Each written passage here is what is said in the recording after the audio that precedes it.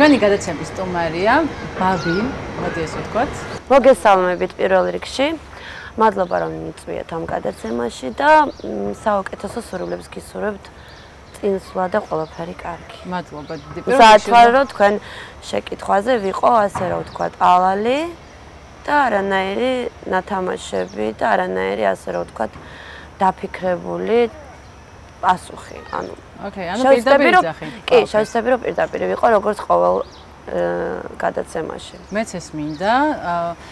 ვერ გიცანი შავით მომი, თუმცა ფეხები და აღნაგობით მივხვდი რომ შენ იყავი, იმიტომ რომ ძალიან მაგარი ვიძახე. კი, იმიჯი შევიცვალე, იმიტომ შევიცვალე რომ მომბეს და ქერათმა, ну, ვფიქრობ რომ ეს ეტაპი უკვე გავიარე, ეს რაღაც ქერათმა, რაღაცა ის გოგოებო, ვისაც აქვს ქერათმა, შენი კამერა ის არის. სუდათ არ გამიგოთ, ძალიან გთხოვთ.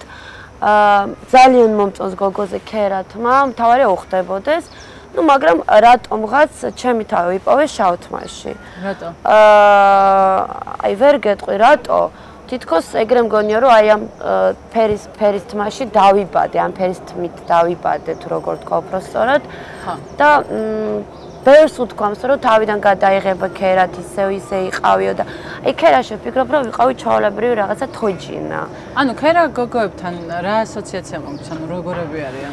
არანაირი ის არ მაქვს, ანუ პრობლემა, ანუ უხდება, ლამაზები არიან, საყვარლები არიან, ზოგს უხდება, ეხა ზოგს არ უხდება, რა ვიცი, ეხა ეგ გემოვნებაზე კიდე არ დაობენ, მაგრამ მე მაინც ვფიქრობ რომ ხმამაღლა არ მინდა და გამომივიდეს და საჯაროდ, მაგრამ ვთვლი და ვფიქრობ რომ შავითმა უფრო მეტად მიხდება, რა ვიცი. არა, გიხდება, ზოგადად ყველაფერი გიხდება, მე ესე მგონი, იმიტომ რომ ძალიან კარგი. ნუ მე ვფიქრობ რომ შავთმაში, ანუ შავითმა უფრო ჩემია და შავთმაში უფრო ანუ უფრო ელეგანტური ხარ და ისედაც შავი ფერი მომწონს, თვითონ შავი ფერი მომწონს და ეს შავითმაც ხელს მიწყობს ამ ჩემი ასე რომ ვთქვათ სტაილის გამოყენებაში და გამომჟღავნებაში, ანუ. დიდი ხანი არ გამოჩენილ ხარ ეკრანზე, სად დაიკარგე რომ ითხრა? შეყვარებული მყავდა, ვისთანაც ვიყავი 7 წელი, უკვე გადავედით პირად ასე რომ ვთქვათ, პირად ჩემ ცხოვრებაში. ცოტა არ იყოს, მოდი ვთქვათ ეს ცოტა გრუზინული ჰქონდა ასე ვთქვათ წიკები.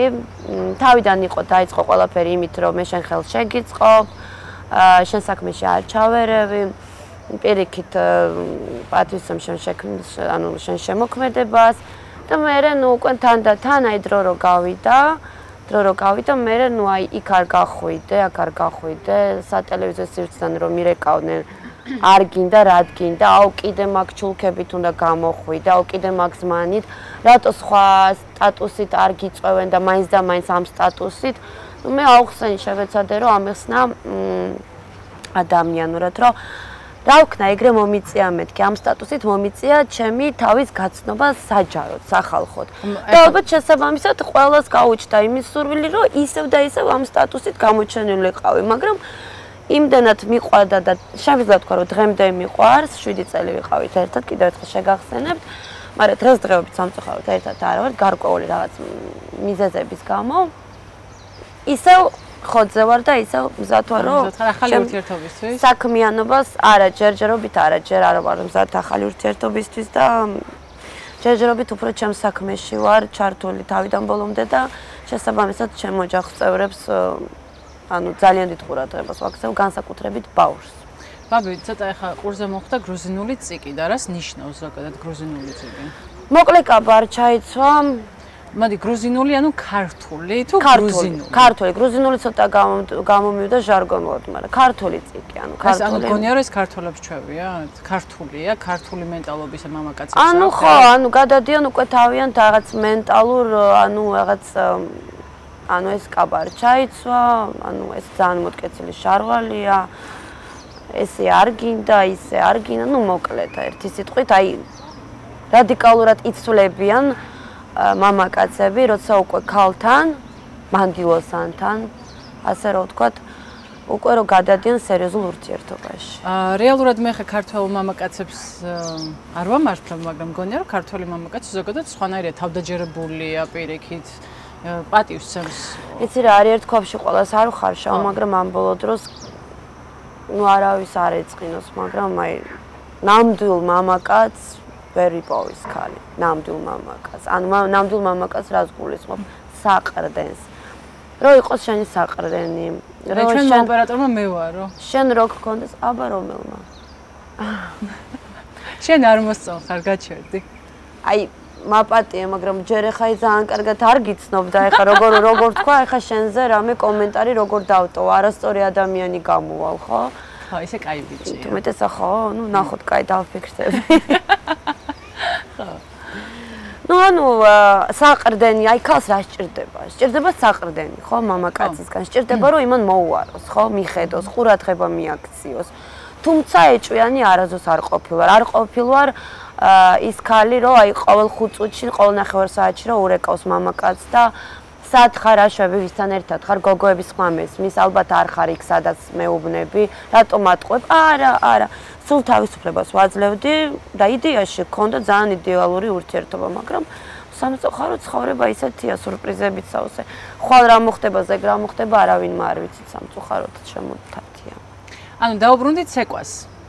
ისევ ცეკვავ. კი, სულ ცეკვავ. ისეთ ფორმაში ხარ. ისეთ ფორმაში. შეიძლება ვთქვა, უფრო გაუმჯობესებულ ფორმაში, იმიტომ რომ სხვადასხვა ცეკვის ელემენტები, ანუ ჩემ საქმიანობაში, ასე რომ ვთქვა. სტრიპტის კლუბში ხარ. სტრიპ კლუბში, გოგო დენსერი და დავამატე კიდე ტვერკი, რომელიც დღესდღეობით ძალიან დიდ პოპულარობას ახდენს მთელ მსოფლიოში, რასაც მე ვუყურებ. ძალიან გაიქაჩენენ. ეს უკანალის ცეკვას მეუბნები, ხო?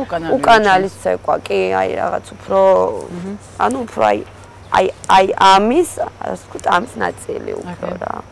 აი ესეთი ელემენტები მაქვს მთლიან საცეკვაო ჯამში, შოვებში, სხვადასხვა იმებს ვმაშვები, ანუ კრავ ერთ ბუკეტში, ერთ რაღაც ესე რომ ვთქვათ, ეგრეთ წოდებულ რაღაც სტილში და მე ვფიქრობ, რომ რავი, ხალხს მოსწონს. ხო, მაგრამ არასდროს გიფიქრია, რომ სტრიპ კლუბიდან წამოსულიყავი და კი, მე წამოვედი მან დედან. აი მაგალითად სად მუშაობდი მე?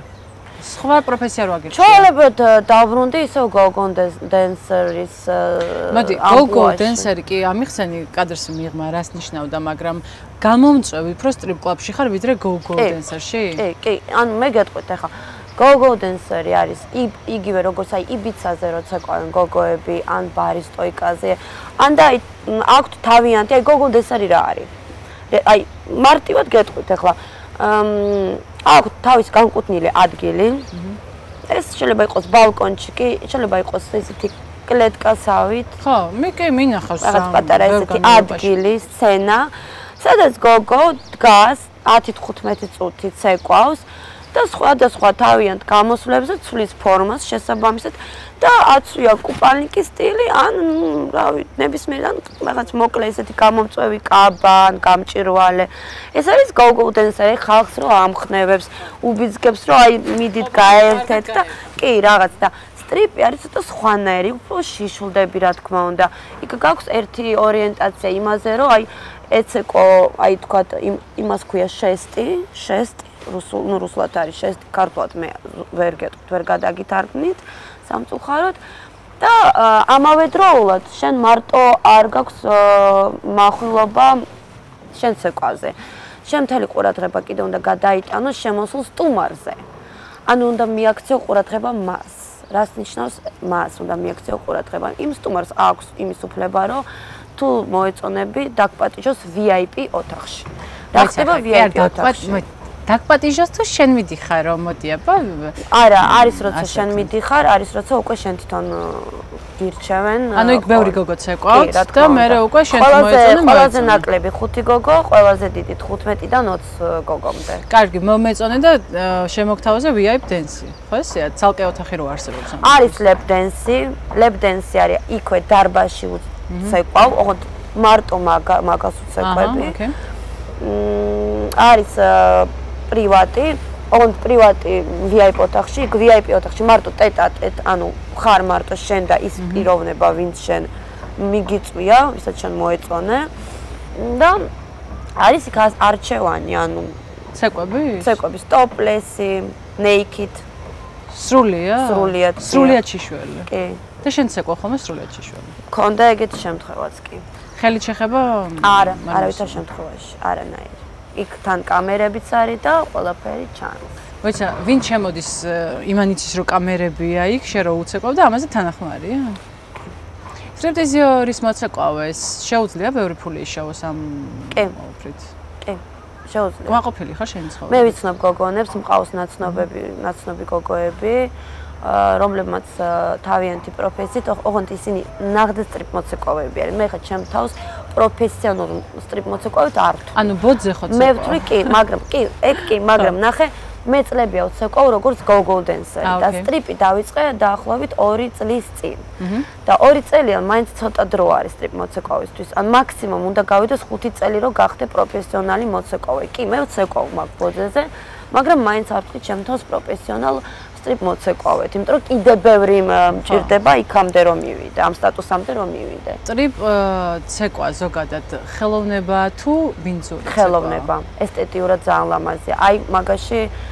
აი მაგაში შემიძლია შევედაო ნებისმიერ ადამიანს, ვინც თulis მაგას სიბინძურად, ეგ არ არის სიბინძურე.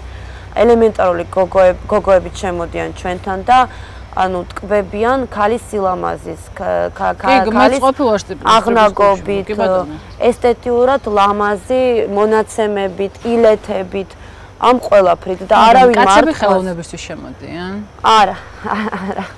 მაგაში ვერ დაგეთანხმებით. სამწუხაროდ კაცები უყურებენ ქალს და არჩევენ თავისი გაბარიტებით. ქალს თუ გაუყვანი ხარ VIP ცეკვისთვის? არა, ქალს არ გაუყვანი ვარ VIP ცეკვისთვის, თუმცა ქალს შეუპატიჟები lap dance-ისთვის, ანუ იქვე დარბაზში მიცეკვია ქალისთვის და უჩუქებია იქვე ფული. და არ შემოუთავაზებია სექსი? ურთიერთობა არა, მაგრამ იმასაც ვერ ვიტყვი, რომ ძალიან ბევრი ბი შემოდის სტრიპ კლუბში. ბი ან შეიძლება ასე რომ ვთქვათ, ეგრეთ წოდებული ლესბოსელი გოგოები. ხო, განსხვავებული ორიენტაციის მქონე ადამიანები. შენ ჰეტეროსექსუალი ხარ? მე საერთოდ ნატურალი გახლა ვარ, ასე რომ ვთქვათ, მაგრამ ვერ დაგიმალავთ, მქონდა ურთიერთობა ქალთანაც. რა სახის ურთიერთობა მქონდა? მქონდა სექსუალური ურთიერთობა გოგოსთანაც. ვამბობ მაგას პირდაპირ ეთერში. და? სხვათა შორის დამევას. მხოლოდ ერთხელ მქონდა? 2 ჯერ. ანუ არ ხარ ნატურალი. არ ვიცი. აი ვერ გამირკვევია. ანუ დაფიქრდები. მომიწევს ალბათ ერთი დღე დაჯდომა და ბევრი ვიფიქრო მაგაზე. ბაბი, ერთი ვიდეო არსებობს შენზე, რომელსაც ვერ ივიწყებ სრულიად ერი. როდესაც მე მგონი გიამ მკითხა, რომ ბოზი ხარო? გიას. გია, მოგესალმები, ჯაჯო. მე შენ მაგ შეკითხვისთვის მე კი ვიცი შენ გია რომ შენ ეგ მე რატომაც შემეკითხე და რა იყო მაგ შეკითხვაში, მაგრამ ხალხმა სხვანაირად გაიგო, ჩემო კარგო მეგობარო. ანუ ჩაოლებრივი შოუ იყო, ნუ უბრალოდ გიამ უბრალოდ შეეკითხა და უბრალოდ შეეკითხა რომ ბოზი ხარო და ნუ არ ვარ ეს ბოზი, ნუ არ ვარ და იმაშინაც თქვი რომ გრძელი კაბით მოსიარული ბოზები არ გინახავთ. იუნა შაფათოვამაც მახსოვს, აი მაგ მომენტში ეგ რო ვთქვი, ძალიან დიდი აპლოდისმენტები დამიკვრა, ანუ როცა გავიდა. რა. იმიტომ რომ მოეწონა ჩემი პასუხი, იმიტომ რომ მართალი არის, იმიტომ რომ მაგას არ აქვს მნიშვნელობა, შენ მოკლება კაბა გაცვია, გამომწვევად იცმევ, შეიძლება გამომწვევად იქცეოდე, გამომწვევი საქციელები გქონდეს, მაგრამ ეგ იმას არ ნიშნავს, რომ შენ ხარ ბოზი. ბოს იმასაც თვლიან რატომაც ამ ბოლო დროს, რომ ბევრი ტატუები გაქვს ტანზე. ბოს რატომაც იმასაც თვლიან, რომ გაქვს პირსინგი გახრეტილი, ვთქვათ. აი ბოს იმასაც რატომაც თვლიან, რომ ну არ ვიცი, აი ბევრი ის არსებობს რა და მე მინახია ესეთი სრულად თვითონ არაფერი გოგონები, как говорится по-русски, невинная овечка. ჩაოლებრივად აი ეს ჩაცმულები რაღაცა, ფათხუნა სპორტული შარვლით და ისეთი უარესი რაღაცები აქვს განაკეთი, ну ეგ ჩემი საქმე არ არის. ფსიქოტროპული წამლებზე დამოკიდებული ყოფილ ხარ? არა. არასდროს? ნარკოტიკი? არა. არც გაგისინჯავს? კი. გაგისინჯავს? კი, კლუბური ნარკოტიკები. და იმედი, ანუ მხოლოდ ერთხელ. თუ ეს არის სისტემატურად? არა, ანუ სისტემატიური სახეს არ ვაძლევთ, ეხლა სისტემატიური სახე, ეხლა ანუ სისტემატიური სახე როგორ უნდა მის, ანუ სისტემატიური სახე არ იყო ეს. ყოველდღე კლუბში ცეკვავ და ანუ არა. მე ეხლა გეტყვით, ანუ ჩემ საქმიანობის დროს, როცა მე ვცეკვავ, საერთოდ არაფერს არ ვიღებ. არც ალკოჰოლს. ხო, მაგრამ ბიჭი რომ მოდის და გეუბნება შამპანიურზე მოდიო, მაგდროს ასვავ. ეხა ყველაფერს ნუ მათქვევინა. ეხა არ მიხარო წყალს. ჩვენ საიდუმლოებს გოგოებს თუ შეიძლება ნუ მათქვევინოთ ანუ კაცებს ათო. პირდაპირ ეთერში თუ შეიძლება თავს შევიკავებ. ეს რეგისტრირებთ. ბევრ გოგოს მერე გაუფუჭებს საქმეს და არ მინდა. სვამ ხო, კაი, სვამ შამპანიურს ხო. კაი, არა, წვენს გისვა. ხო, ძალიან მთრები, აი ძალიან მთრები. აი ისევ მთრები რომ სახლამდე ვერ მივდივარ რა. ხო, იმიტომ რომ თათია. კარგი, აღარ დავსალმეთ კითხვას, თქვენს პირად სივრცეში არ შემოვიჭრები, უბრალოდ შანსი რა გქონოდა. ამ ცხოვრების გზას აირჩევდი, სტრიპ კლუბს. არა. სხვანაირი ცხოვრების წესი გიზიდავს. გიფიქრე ამაზე? კი. როგორ წარმოგიდგენია, როგორ მე უბრალოდ რომ დავიწყე ჩემი ცეკვით, ანუ ესეთი პროფესია რომ ავირჩიე, ეს წავედი და ეს სიღრმეებში რომ წავედი. მერე დაელია ეს გოგოდენსერობა, აღარ უნდათ კლუბებში ეს ჩაოლებრივი მოცეკვავე, ეს თუნდაც ბარისტოიკაზე ცეკვა, თუნდაც იმ ბალკონჩიკზე და მომიწია ცხოვრებისეულად გადასვლა სტრიპ სამყაროში, ასე რომ არ გინდოდა და იძულებოდა. არ მინდოდა ცხოვრებამ გაიწულა. კი, არ მინდოდა სიმართლე რო გითხრა, მაგრამ მომიწია. დარდობამ ყველაფერზე. დარდო. ხო. ხო, მაგრამ იცი რატომ დარდობ, იმიტომ რომ სერიოზულად სამწუხაროდ სერიოზულად არავინ არ მიყურებს. ამის გამო ეს მეუბნები.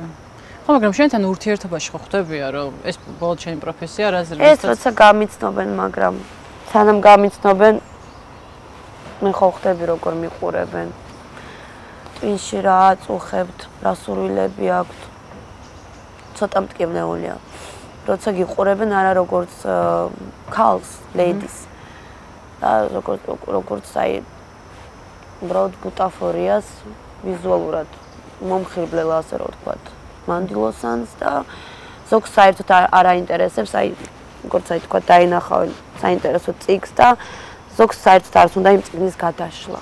უკვე აი ესეც აგმაყოფილებს რა, კლდა, ლამაზი აი ესე. არ ვიცი რამდენად სწორად თქვი ეს. ხო, ბოთ ყდით ყვაყოფილდებიან და აღარ აინტერესებს სიღრმისეულად ის ქალი, ვისაც ხო, და ვისაც არ აინტერესებს მეგრევე წყვეთ ურთიერთობას. ძვირადღირებული მოცეკვავე ხარ? კი. იმიტომ რომ დიდი ხანი, ძალიან დიდი ხანია ვარ მაგ სისტემაში. ეგ შეიძლება რომ არ გამოჩნდეს. როგორ ახალ გამოჩნდეს? კარგად, ვიწერთ რა და თუ შეიძლება. მოიცადე ეცამ. თქვენ კიდევ ვერ არა, არ მინდა, ანუ პირდაპირ ეთერში მინდა მარტო მე გამოვჩდე და თათია და ხო არ გეწყინება ჩემო კარგო. მე არ მინდა, ხო და მე არ მინდა შენს გვერდით ვიყო პირდაპირ ეთერში, ვა. პირდაპირ ეთერი არ არის. ხო, პირდაპირ ეთერი არ აქვს მნიშვნელობა. არ მინდა სიუჟეტში, როცა გავე სიუჟეტის სამშაბათს, იქითაც სამშაბათს არ მინდა რომ დამინახოს ხალხმა რომ ვარ შენს გვერდით. ცალ-ცალკე ბაზარი არის გადაიღე. ხო და არ მინდა რა, ხო და არ აქვს მიზეზი, არ მინდა და всё. არ მინდა, შეიძლება სიგარეტის მოწევა? მოიცადე, ერთ წამი გეხვეწებ. ხო და არ მინდა მე შენს გვერდით რომ ნახონ სიუჟეტში. არ მინდა, მაგრამ მიზეზი ხო უნდა მიყო. არ აქვს მაგას მიზეზი. არ მინდა ჩემ გულში რა. და პრობლემები შემეხვდა შენს გამო ძალიან დიდი. პირად ცხოვრებაში. რას გულის? არ აქვს მნიშვნელობა, არ მინდა მაგ თემაზე ლაპარაკი, და მტკივნეულია, დავშორდი თან ამ შეყვარებულს რა სხვათა შორის. უი, ამის გამო მოხდა? მაგასთანაც მქონდა კი პრობლემა. ანუ ჩემს გამო დაშორდა შეყვარება. შენს გამო არა, სხვა მიზანი იყო და სხვა მიზეზი იყო, მაგრამ შოუს გამო რატომ უნდა ხო და არ მინდა ჩემს გვერდით სიუჟეტში რომ ნახონ შენს გვერდით, შენ ცალკე ჩაგწერო, მე ცალკე ჩამწერო. პრობლემა არ არის, მაგაზე მე არ არის. ხო და всё არ ვიკამათო, ჩემო კარგო, всё წარმატებია. შენ ოღონ დამშვიდი, დაწვა. ბოდი ერთხელ დასამონდოს რომ შერიგდეთ არ შეიძლება. მე არამფერი პრეტენზია არ მაქვს ამ ადამიანთან და არც მიჩხუბია რომ შევრიგდე რა. იმიტომ რომ ისეთ რაღაცებს მეუბნები ხოლმე. მეგობრულად ვიყავი შენთან და გადაცემის გამო რატო გადამეკიდე ვერ მივხვდი. ხო და არ მინდა მე მაქვს ჩემი გეგმები, გაიგე? ეგ უკვე შენი საქმე არ არის, ეგ უკვე ჩემი პირადი საქმე არის, გაიგე? ასეთ შედეგს გამოიწევდა. ხო და ეგ არის ჩემი პირადი საქმეები. ეგ არის ჩემი პირადი საქმეები. ეხლა რა გეგმებიც მაქვს მე წინ, გაიგე? მე არ ვარ ვალდებული შენ აგიხო ჩემი გეგმები. არ ხარ დამნაშავე, მაგრამ არ მინდა და შეგიძლია ეხლა გეხვეწები მადროვა რომ დავასრულო. შენ ოღონდ დამშვი. და შემეში ცოტა ხანი თუ შეიძლება და მე დაგელაპარაკები. სულიად არ ვიცი, აი ერთი წამი დაასტოპეთ, მოვწევ და მე გავაგზავნოთ. დავასტოპოთ. რა ხდება? ხო, ესე თუ იყავით ღმერთო არც მეგონა. ბაბი. არ მინდა უბრალოდ რა სიუჟეტში გამოჩნდეს რა. არ მინდა სიუჟეტში ჩემთან რომ გამოჩნდე. ჩემ ცხოვრებაში მინდა რომ რაღაცა გავაკეთო ისეთ რომ შენ რომ გამოჩნდე, მე იმ ადამიანს ვერ შეურიგდები და არ მინდა. გასაგები, ანუ სიყვარულში გაქვს პრობლემა. ხო. და არ მინდა შენთან რომ გამოჩნდე, მიხვდი ახლა? ერთად არ დაგსვავთ უბრალოდ. ხო, ისო? ხო, მაგრამ ამაზე რატო ეჭვიან? ნუ, დებილია და იმიტომ. იმ ვიდეოს მე რა? ხო, იმაზეც მქონდა პრობლემა. ყველა ვიცით რომ დადგმულია. ხო, არავინმა არ იცის, ყველას გონია რომ მე და ამას მქონდა დღემდე მეკითხებიან ქუჩაში. მართლა გონიათ რომ სექსი ქონდა? ხო.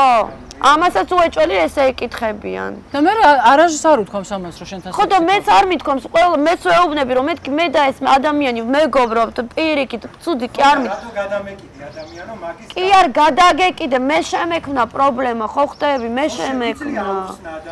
ხო და ვუხსნი და რამდენ ადამიანს აუხსნა, ვერ გავიგე. ხო და ეხა ვიტყვი.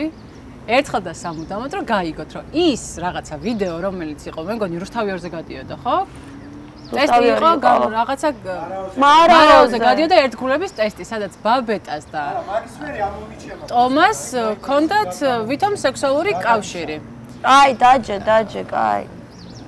დაჯე. ოღონდ შენ უნდა თქვა რომ ეგ იყო შოუ. ხო, სექსუალური კავშირი ჰქონდათ, რაც არის ტყუილი. ეს იყო დადგმული. ხო და დაჯექის კამისა და არა აქ ამ ადამიანს.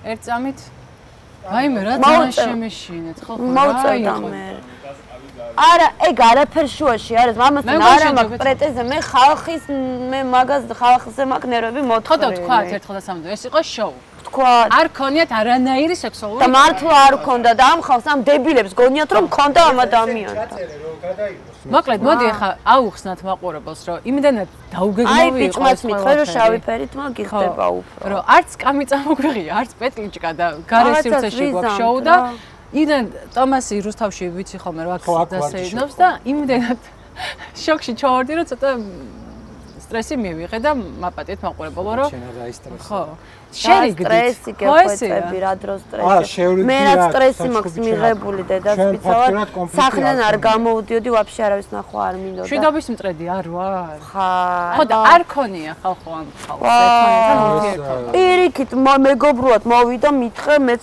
იმას ქენი დავთანხმდი მაიასათიანის კაკრასი გავიცანი და ეგრე არ იყო იქ გავიცანით გამიყვანე ესე გავაკეთოთ მე კი ბაზარი არის წავედით გადავიღეთ რაღაც პონჩი ჩვენ პონჩი და ეს დებილი ხალხი დღემდე იმინა კლეი მოიმასაქნეს რა გვი დამსვეს არა ხალხი ხა მეც რომ მაყურებელი ვიყავი და საერთოდ არ ვიცოდი შოუ როდის კეთდებოდა მე ხმაში პატარა ვიყავი თქვენ ეს ვიდეო რო გავიდა თან ტომასის უკანალი ჩანდა და უფრო არა 3 წლის წინ არა 2015 იყო 4 წლის წინ იმდენად სწორად იყო დადგმული შენი უკანალი ჩანდა ჩემი უკანალი ჩანდა ცოტა ჩახტილი ქონდა და იმან გრიგოლიამ გააკეთა როგორ იცი ვითომ ფარული ისა დაფარა რა ესე კუბიკებად რო არის ხო კუბიკებით რო არის და ვითომ არის და ნუ მე ხმებს ვიღებ აუ და ეგ არა ძალიან სექსუალური კი იყავი ახლა მოდი ვთქვათ არ ჩემ მოკლედ ვაღიაროთ ახლა რა კუჩებში გვიკოცნია ხო რა მოხდა ახლა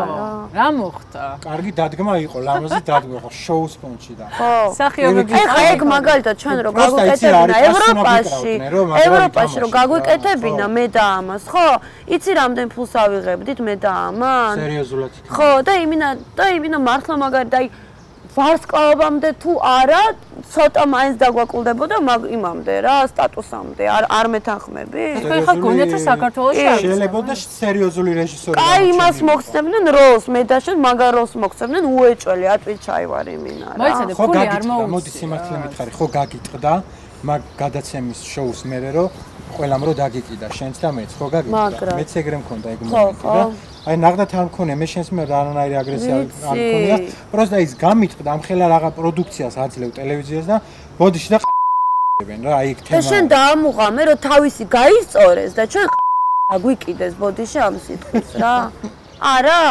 ეგრეა მე მაგას ყველა ინტერვიუში გრიგოლიას კიდე მე მაგის მოთამაშეს ზე დავატირე ვაიმე ცოტა საშოქი არა პროსტა მე ყურადღებას მაგის ბაიკერი კიდე რა და მაგის ცოლი ზემოდან კიდე რა ვაიმე ბაბი ბაზარი არა მაგრამ პროსტა ვაიმე ღმერთო წინასწარ მცოდნოდა ეს ყველაფერი იქნება ხება ხო და ეგ არის მე შაუში შეუძლია ადამიანს რომ რაღაც წაგახალისოს ჰონორარს გულისხმობ ხო ანუ ჰონორარი არ მოგცე არა მაგრამ ყოველს ვოვნები ვითომ კი უი უფასოდ ითამაშე ხო მაგრამ ყოველს ვოვნები ვითომ კი რატო იცი იმიტომ რომ მე გეტყოდნენ ვაიმე ეგეთ შოუში მიიღე მონაწილეობა და ჰონორარის არ მოგცეს ანუ მარკას არა მაგას მეც გეტყოდი ხო მაგრამ ანუ იცი რა არის მე როგორ გამოდიხარ იცი მე გიბაზრდება რომ აი ესეთ შოუში რადგან არ იღებს ბაბეტა ჰონორარს ესე იგი მოდი კიდე სხვა შოუში დავპატიჟო და იქაც არ აიღებს ჰონორარს ხო ხდები რა ხო მაგრამ დაინტერესება არ წამოვიდა იმ შოუს მერე ქალების რა შარ დაინტერესება იყო როგორ იცი აი დახურული ფართები კლუბები ეგეთი რაღაცები მქონია ეს ეკვავს კარგად ეკვავს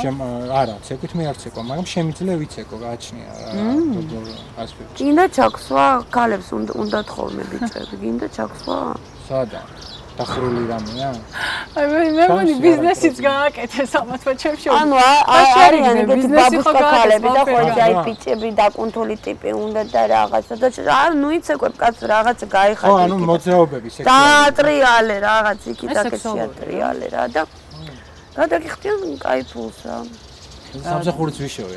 ტომასი იყო ჩემ შოუში. იქ ისეთები ვილაპარაკა, რომ მე მგონი აი არ ვიცი, ხალხი დაშოკა, იმიტომ რომ იქ ისაუბრა როგორ სურთულ მაკაცებსაც. არა, მე იცის რო კონცეფელი ადამიანი. აბა მე წეხან რა ვთქვი, იცი, მე მგონი ბივარ. აი გაგ. ხო, აი ჩემთან აღიარა, რომ ქალთან ქონია ორჯერ ურთიერთობა სექსუალური. არა, მე ვიცი, ხა ბაბეტაზე ვიცი.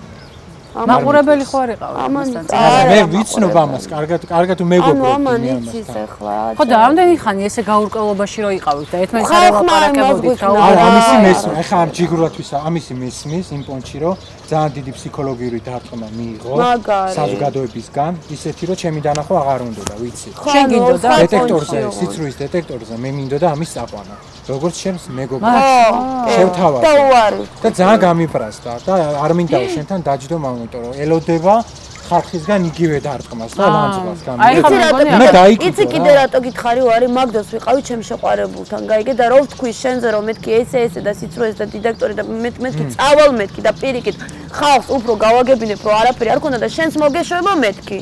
იმიტომ რომ ჩემზე გაწვევიან რომ რა გინდა მაგასთან ხო ხედავ იმასთან იყო დებილი ხალხი და არ გამიშვა შენთან გაიგე იმიტომაც არ წავედი კიდე. არა გამიხარდა მაი რამდენი წელი არ მინახია პროზა გაბუტული იყო ნაჩხვრარი არ ვიყავით არც გაბუტულები ვიყავით არც ნაჩხვრები და ეხლა მე ვიტყვით შეიძლება მომეცით უბრალოდ რომ განმარტება გაიგე თქვენ ლაპარაკში ასე რომ ვთქვა ჩავერიო ანუ რა ხდება ეხლა აგიცნით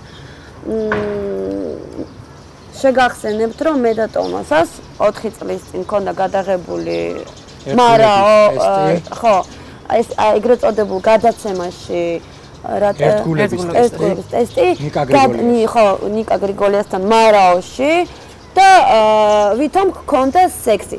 ეხლა მინდა საჯაროდ ყველამ გაიგოთ და ტომასაც ამაში დამიდასტურებს და დამითანხმება რომ არანაირი სექსი ჩვენ არ გქონდა ეს იყო ჩვეულებრივი დაგეგმილი შოუ იმედია ეხლა თავს დამანებებთ და ქუჩაში როცა გავალ ყოველ 2 და მესამე ნაბიჯი არ შემეკითხებით ვაიმე ის მართა იყო თქვენ შორის ესა და ესა ძალიან გთხოვთ ეხლა ხო გაიგეთ ხო რომ ეს რაღაცა ერთად ვართ ერთხედორთ ხელსაც ჩამოვარდეთ ერთმანეთს მეგობრობთ კიდევაც არანუ ჩვეულებრივი კარგი ურთიერთობა გვაქვს თბილი მეგობრული და როგორც მე სახე გახლავართ არანაკლები ეს პიროვნებად სახე არის და მინდა გაიგოთ რომ არანაირი სექსი არ ქონდა ჩვენ ვართ მეგობრები ეს იყო დადგმული შოუ და ის გოგოც და კარგი მსახიობები ყოფილიყო და ის გოგოც არანაირი შეყვარებული არ იყო და მეცაც გეტყვით ის გოგო იმ გოგოს 2 კვირა ავარჯიშებდნენ იმაში რომ რაღაცა ბოთლი აიღო და რომ ჩაერტყა იმაზე, რა ქვია, იმაზე, იატაკზე. ხელი ხო გადა როგორ გამართა, ეს არ გახსოვს. ანუ ორი კვირა ავარჯიშებდი რაღაცა პატარა მონაკვეთში. კაროჩე, მოდი ვაღიაროთ, რომ მაგარი მსახიობები ვართ, მაგრამ არ გვაფასებენ რა. მოდი, ჩვენ არ ვაღიაროთ, ეგ სხვა მაღიაროთ. მე ვაღიარებ, სუდად არ აღიარონ, პროსტ არ აღიარონ, ეს ესეთი საბჭილება შეუქმნით ხალხს, რომ რეალობა ეგონა, ეს უკვე კარგი თამაშია. მაშინ მართლა კაი მსახიობები ყოფილოთ, რადგან თქვენ ადამიანებო დღემდე ფიქრობდით, რომ ჩვენ თურმე გქონდა სექსუალური ურთიერთობა. არ ქონიათ ამასაც. მორჩი. მე შენ გიკრავ ტაშ და შენს დამიკარი. მოკლედ, მე დღეს ბედნიერი ვარ, იმიტომ რომ სრულიად ეს მოუდნელად რადიკალურად შეიცვალა. ისე რომ საერთოდ პეტიჩკაც კი არ უმაგრია ტომას. ისე არის ჩვენთან ეთერში. მადლობა მინდა უკვე დაბნელდა და მოდი დავამთავროთ. მოდი ესე შევთანხმდეთ, რომ შემდეგ ერთ-ერთ გადაცემაში თქვენ მოხდეთ ერთად შევთან როგორც მეგობრები. არანაირი პრობლემა. და ისაუბრებთ ერთმანეთზე. და მე მგონია რომ შენ მალე რომელიმე არხზე იქნები, სადაც მეგობრად ტომას წაიყვან. ჩემგან არანაირი პრობლემა არ არის ანალოგიურად ტომასის თუ რამეში დავჭირდი და ჩვენ შორის დავაჭირდი. თუ თქვათ, აი შენ პირადად გეუბნები რომ თუ რამეში დაგჭირდი, ამოგიდგები გვერდში ანალოგიურად. ვიცი, ანუ შენ ისეთი ადამიანი მეგობარი. ხალხის მხრიდან წამოვიდა აგრესია. ბაჟე ისიც უნდა გაგახსენოთ, ჩვენ ქონდა მეორე შოუ იმედზე. სხვა რაკურსში სეროტიული რაღაც რო ქონდა. ესეც ვითამაშეთ თათიდან. კი. ხო გახსოვს? დისკს რო სვავდა. ფარული იყო, ანუ სილუეტები რო იყო, მარტო სილუეტები რო იყო. ხო, თამაშობდით ჩვენ. ესე იგი მარტო ჩემ შოუში ხდება მხოლოდ მართალი. შენ ისე გნახავ მე შენ სადმე მოხვალ სახში. გიამაც ჯაჯანიძემ დაგვივიწყა ჩვენ. გია მოხვალ შენ სახში გია. მაგრამ გიას რატო ერჩი? მაია სტეფნაძის ბრალია ის. მაიას რატო ერჩით? ეხა პროდიუსერი იყო და დადგა რა იქნა. ხო და დაგვივიწყა მაიამ რატომღაც. მაია აღარ არის იქ, მორჩა, მაშინ გია ჯაჯანიძემ დაგვივიწყა. მოდი დავიმშვიდობოთ მაყურებელს. მადლობა რომ მოხვედით. ტომას არ ვიცი. სიურპრიზი ხარ? ხო, ტომასა გამოვიდა როგორც აი ჩვენი სიურპრიზი, ასე რომ ვთქვათ, ჩვენი გადაცემის, ასე რომ ვთქვათ, ბოლო რუბრიკის, ასე რომ ვთქვათ, to be continued მოდი ასე ვთქვათ რა. To be continued, ესე დავამშვიდობოთ ხალხს. მე პირადად გემშვიდობებით თქვენ საუკეთესო სურვილებით. მადლობა თათი მოწვევისთვის. კიდევ ერთხელ გეუბნები რომ თუ რამეში კიდე დაგჭირდებით, კიდე მოვალთ მე და ტომასა და უკვე პირადად ჩვენ კონკრეტულ თემაზე ვილაპარაკებთ საჯაროდ სახალხოდ. შენ დასულ შეკითხვებზე გაგცემთ ალალ პასუხებს. მადლობა დიდი ბაბი, მადლობა ტომას, არ ვიცი. აი მე ძალიან მიხარია რომ სიმართლე გითხრა ურთიერთობა გქონდა გაფუჭებული. ხო. ოღონდ არ ვიცოდი მიზეზი და მინდოდა ამის ნახვა. ხო.